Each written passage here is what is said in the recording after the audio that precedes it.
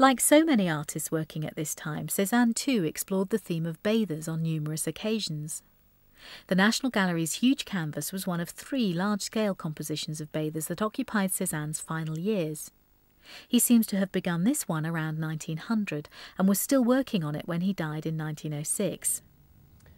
For Cézanne, modernity means something completely different from what it means for Monet or for Seurat, because it doesn't mean a contemporary place at all. His bathers are neither specifically of a moment in terms of their appearance, nor are they specifically in a place. You cannot actually identify that place. You know it's in Provence, you know it's in Aix, but where it is a mystery.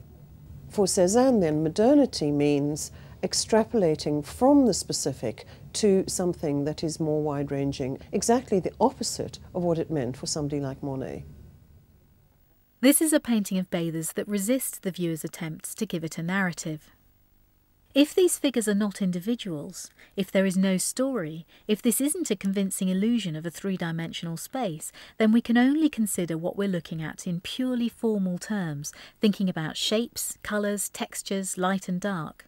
It's not entirely abstract, but it's moving in that direction.